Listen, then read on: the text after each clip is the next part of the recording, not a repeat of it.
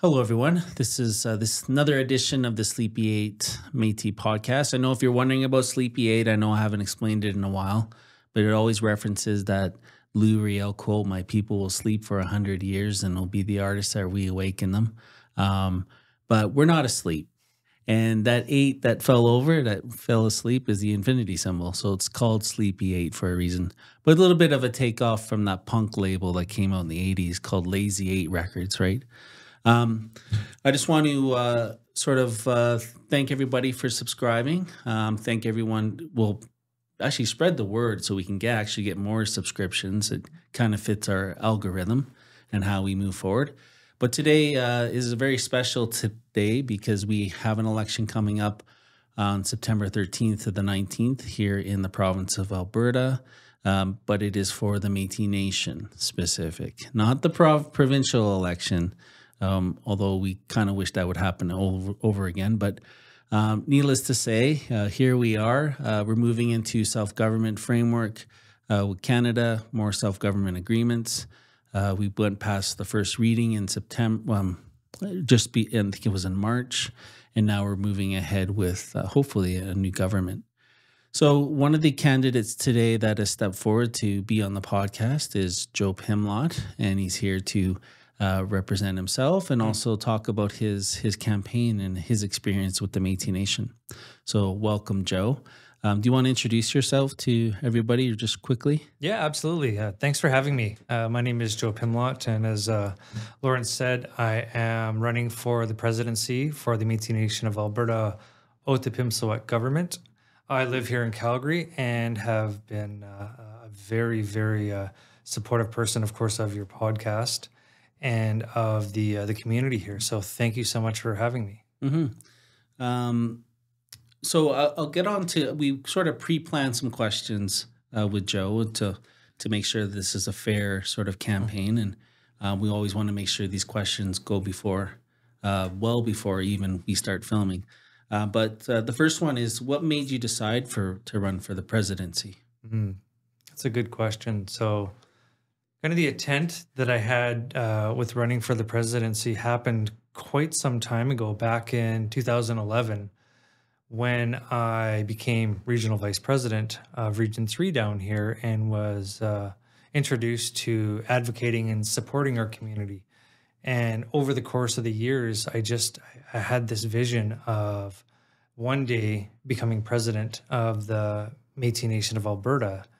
And 2023 has happened, and the nominations came out, the listings for people to run, and I had to take my shot at it. And here we are, and I'm moving forward with my candidacy and going across the province, talking to community members and getting their thoughts on what their needs are and their voices, and moving forward with that. So it's going really, really well.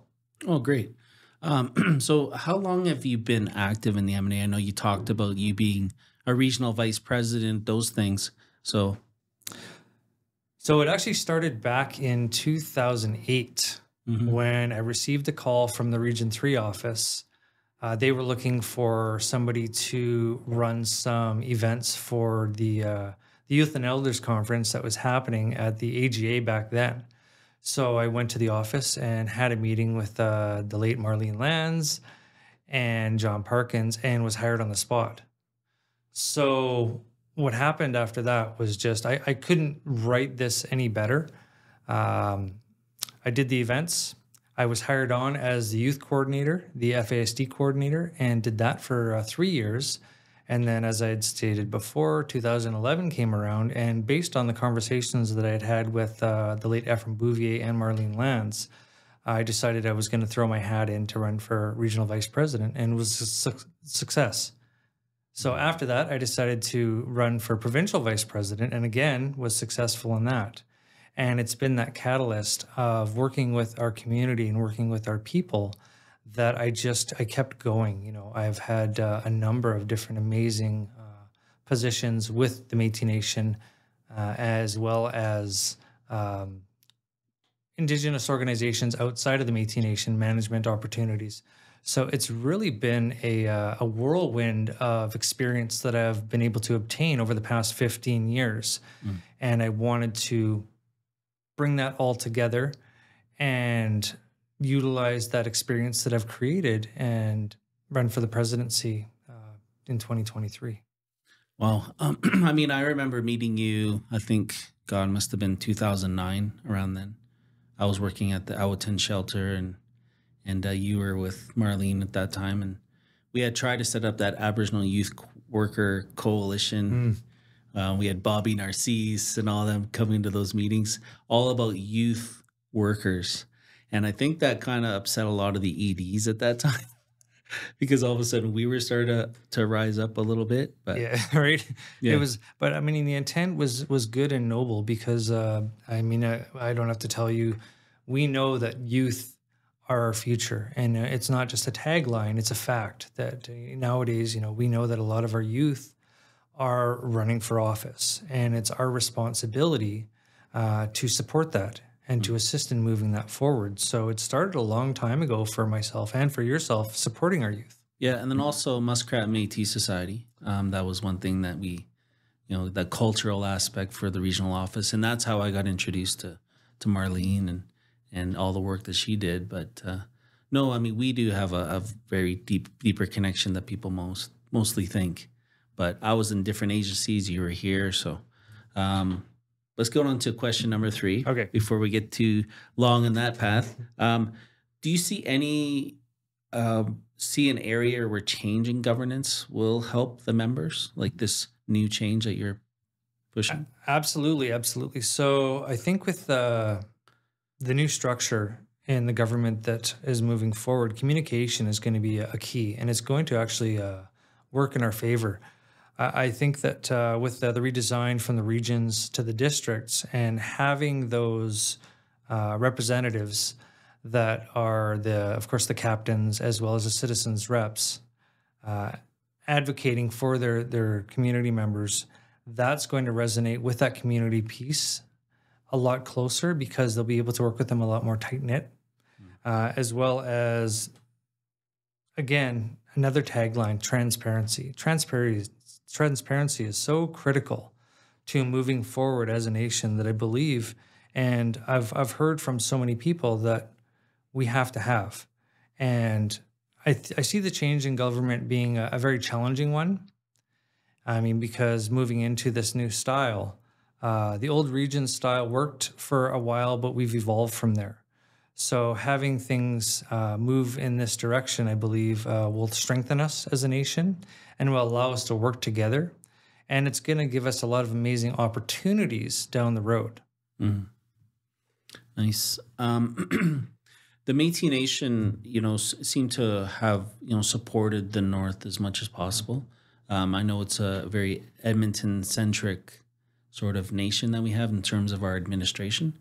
There's a lot of people Métis in the South, and I know by experience, being a regional president down here, sort of some initiatives have been ignored, whether it's by government or, certainly things that have been supported a little bit different than south of the Red Deer River. How can you fix this with all the membership across the province? It's a really, really good question. And I've had this conversation with quite a few people. And, as you know, with Alberta being so vast and the citizens being so kind of spread across the province, it's a tough task to really get some synergy when it comes to being equal across the board. So this new government dynamic, it actually brings opportunity to think outside the box. And once elected, creating a Southern Alberta satellite office, I think, is the first priority that we would have, at least from that perspective. What that'll do is it'll bring potential job opportunities down to Southern Alberta that would normally be primarily up in the central region. And I think that it really gives the citizens down here a voice. It'll allow the political side of it to have a space down here when we're dealing with government or proponents. It'll also give the district captains and the citizens reps an area that they can utilize, and the citizens themselves. So it would be, kind of like a one-stop shop that will actually bring people together. And I think it's long overdue. And the community members down here have been asking for something like that for some time. So I do believe that it's an avenue that we really need to look into. Cool. And what is your vision? Interesting question. We hear that a lot. What's your vision for the future? And I want what most of our citizens want and have been asking for, which is social programming and supports for all ages, from youth, young adults, parents, senior citizens, health support such as prescription support programs, as well as a wellness account, and so much more. Increasing the economic development and tourism, and making sure that our Otipemisiwak government is supporting our districts and Métis entrepreneurs. Being between creating a lasting and supportive relationship with the settlements, I believe, is a very important task that we need to undertake, as well as continuing to support our harvesters. And of course, there's so much more. It's not just those items specifically, but I believe that as we look at all the stuff that has happened throughout the years and all the great things that we've accomplished, we can build upon that. And I believe that we as a nation need to do that. Many hands, of course, make light work. And I believe that we need to move ahead. And as of September 19th, that's going to happen. So the question I believe that every citizen should have for themselves is, what vision do they see moving forward? Because I'm listening. Good. The new organization has a great number of provincial reps. How do you plan to hear everybody? So with the number of elected representatives, increasing from 14 to 25, including myself, there needs to be communication on every level. And of course, that is one of the most important things that we've heard about, is communication.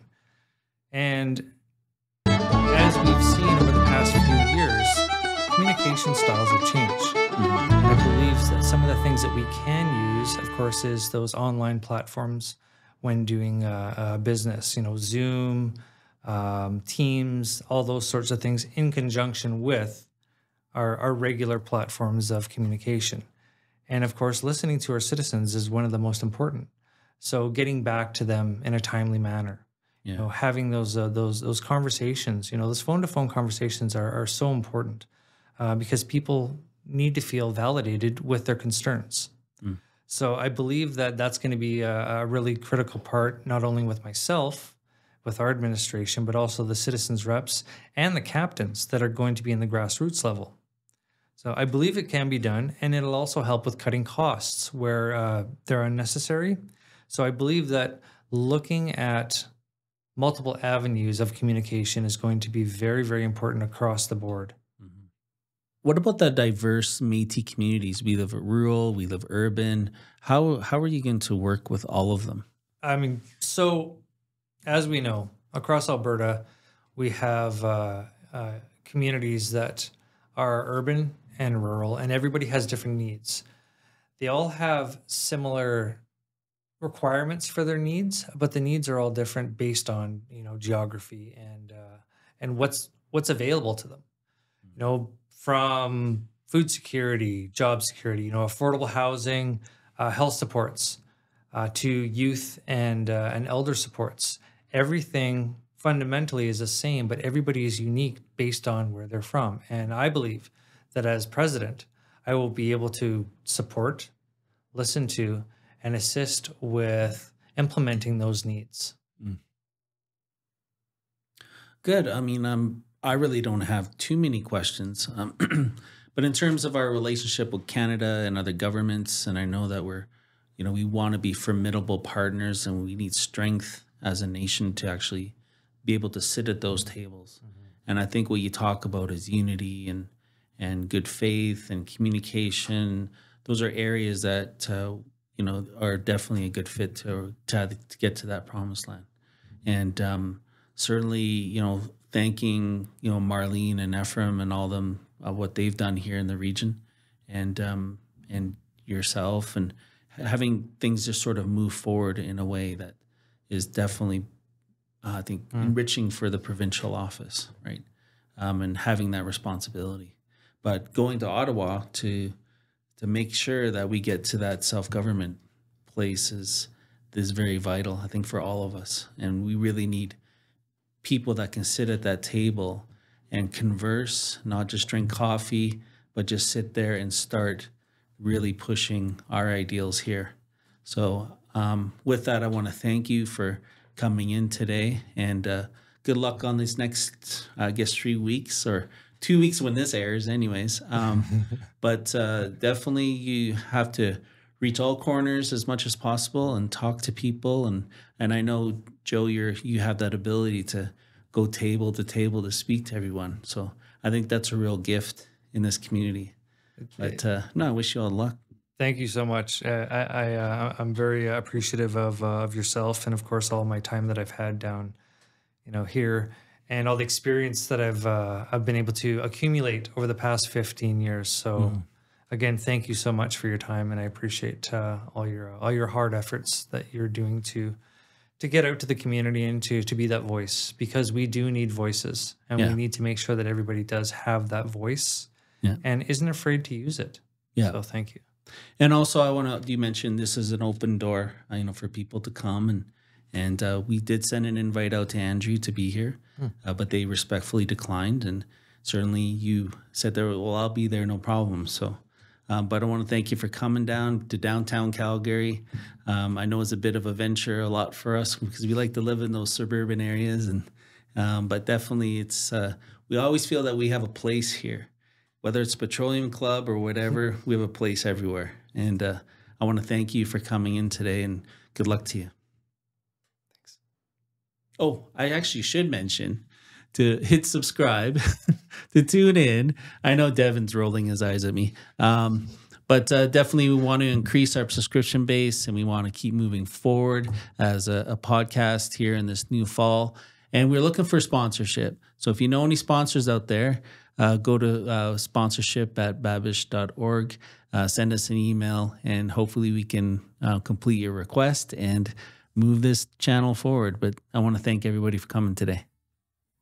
In the spirit of reconciliation, we acknowledge that we live, work, and play on the traditional territories of the Blackfoot Confederacy, Siksika, Kainai, Piikani, the Tsuut'ina, and the Stoney Nakoda Nations, the Métis Nation of Alberta Region 3, and all people who make their homes in the Treaty 7 region of Southern Alberta.